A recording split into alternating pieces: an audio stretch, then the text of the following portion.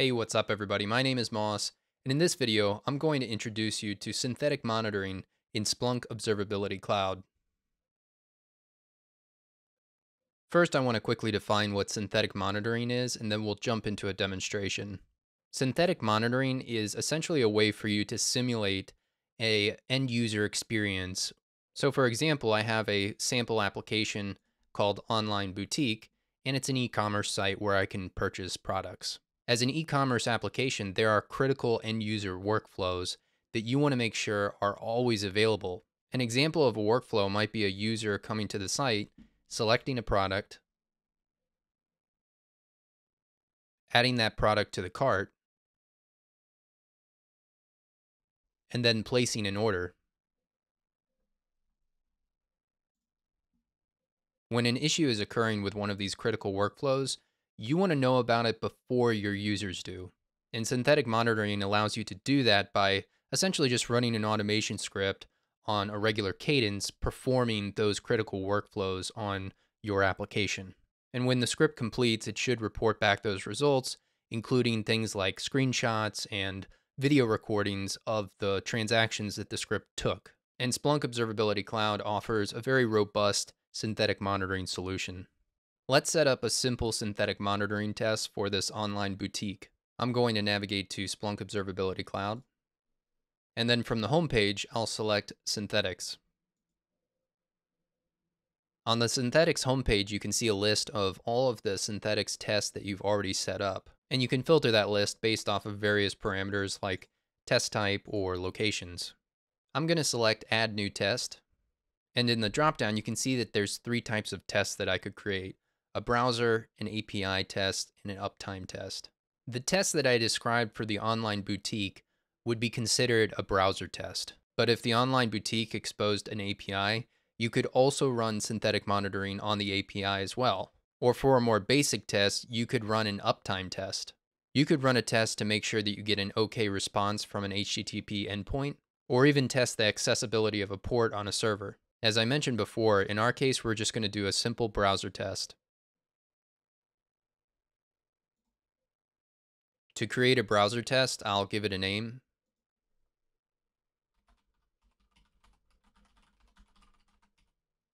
And then I can also add custom properties. Properties are key value pairs that you can associate with a test, and then you can filter tests from the synthetic monitoring homepage based on their key value pairs. Adding custom properties to tests is a good practice because it allows you to organize tests into logical groupings. For instance, I might want to group tests by the environment that they're running in. So some of my tests might be running in a staging environment or a development environment, or they're running in a production environment, and I would want to group those tests by the environment.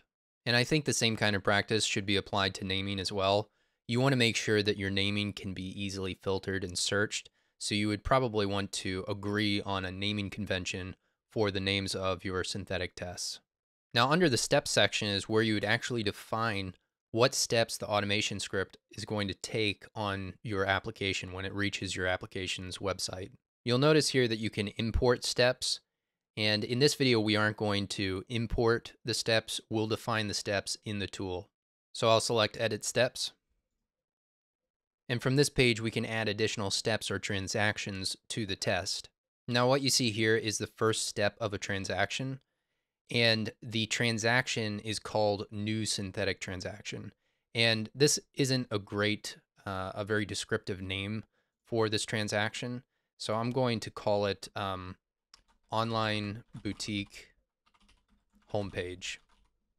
A transaction is a logical grouping of steps. So you can have multiple transactions like going to the home page, and then a second transaction in the test might be going to a product page, and then a third transaction might be purchasing that product. And each of those transactions can have multiple steps. So let's take a look at the first step of the online boutique homepage transaction. If I click on the dropdown, you'll be able to see all of the actions that you can take in this step. And when I scroll to the bottom, you can see there's also an assertion section. So I can actually validate prior actions that were taken. So for instance, maybe after I purchase a product, I should be taken to a confirmation page that says, "Thank you for your order." And you could assert that the text, "Thank you for your order," is present on the page. In this case, we're just going to navigate to the Online Boutique homepage URL. So I'm going to grab the URL of the Online Boutique and I'll paste it into this URL field.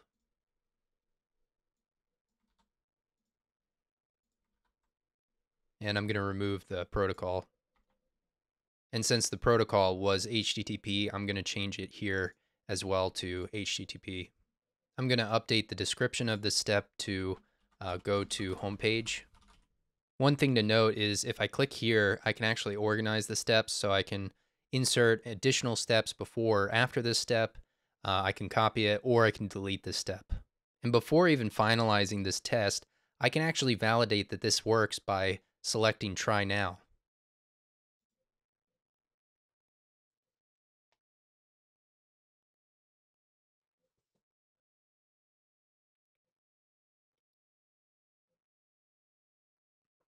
When the test completes, it shows me the results in this page here.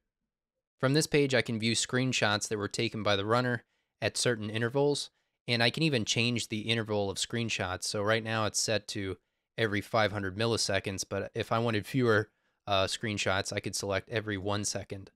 And on the right-hand side, I actually get a video of the transaction as well.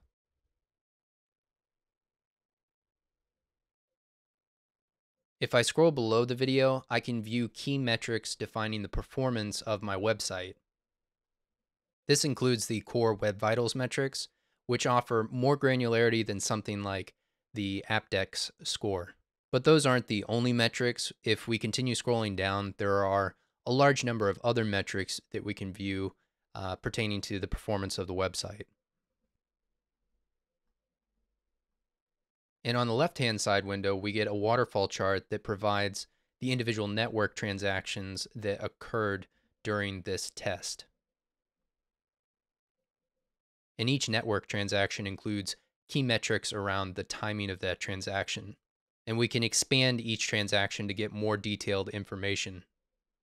But something that's incredibly important to highlight is this hyperlink to APM. This provides us with a unified experience when we're monitoring our application.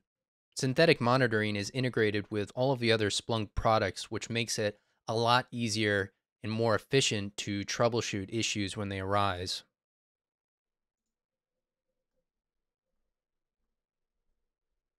I'll select the first APM link for this initial network transaction. As you can see, we were taken directly to the trace for that test that was just ran in synthetic monitoring.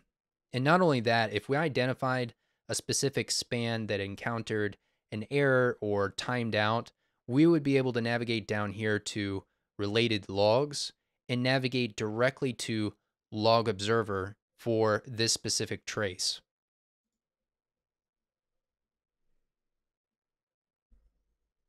So again, this provides you with a unified experience that allows you to efficiently troubleshoot your application. I'm going to navigate back to the synthetics page, and I'm going to exit out of this test. And since the results seem satisfactory for that particular step, I'm going to select Return to Test.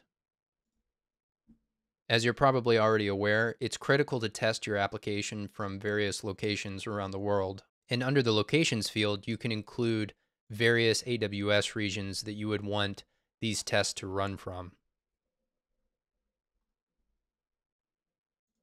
Some geographic locations can have variable network conditions. If your application is primarily hosted in the western region of the United States, then users who are in Eastern Europe or further east might be experiencing greater latency than those who are in the eastern region of the United States. And if the latency is large enough, it might cause timeouts to the backend API. That's just one reason that you would want to test from multiple geographic locations. But there are plenty of reasons beyond just network latency that you would want to test from various locations. But that's not to say that you're limited to only testing from these AWS locations. You can actually run these tests in a private location, like on your own infrastructure or from behind a firewall. This is made possible through a runner, which is essentially a Docker container that you can run on your infrastructure, and it will execute the tests that you've defined.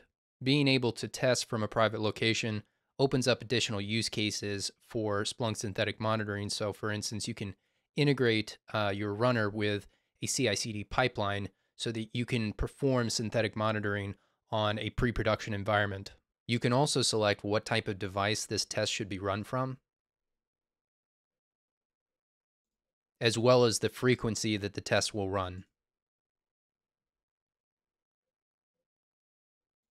Turning round robin on will make it so that when the tests execute, it will execute sequentially from each region rather than concurrently from all regions at once. And then you can make the test active or inactive. And then lastly, and arguably one of the most important steps here, is to create a detector. Creating a detector for synthetics tests allows you to alert your team when the thresholds for a particular detector are met. And then from the top drop down menu, you can select the conditions on when this detector will be triggered.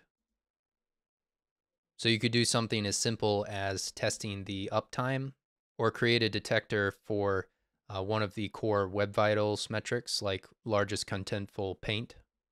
And then you would select what type of threshold. One thing I like about when you're configuring these detectors is that they provide this estimated alert count over a 4-day period. And so this can give you an indication of whether or not the detector is overly sensitive or not sensitive enough to the thresholds that you are defining. I'm not going to create this detector, so I'm just going to exit out. Now, if you were to open up this sidebar menu here, you can view variables that are available to this test. So you can see under the global variables section, there are multiple environment variables that are added. And these environment variables are available to the test during execution. And so obviously you would want to include global variables that are available across multiple tests, something like test user credentials so that you could test functionality like login. And then if you needed to, there are more advanced options as well if you select the advanced tab. So you could include things like custom headers and cookies in this test. I'm going to leave everything as is and select submit. Now, after creating the test, you're taken to a test overview page, which provides you with additional metrics to monitor prior test runs. Since this one was just created, there's not many results to look at, but I have another test that's been active for longer hitting the same website, so I'm going to navigate to that other test. I'm going to filter by browser test,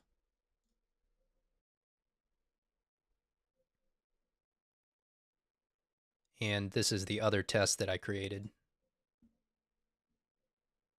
And on this overview page, you can see a lot more data related to the test because it's been running for a longer amount of time.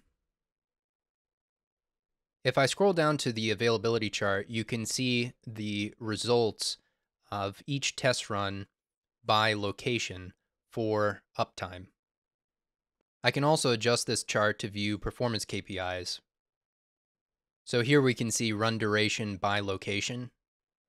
Or if I select this dropdown, I can specify by page or synthetic transaction as well.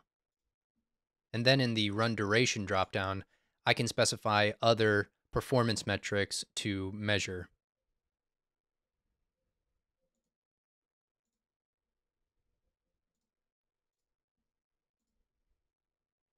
I hope you enjoyed this video, and if you did, we'd love to hear your feedback. Thanks for watching.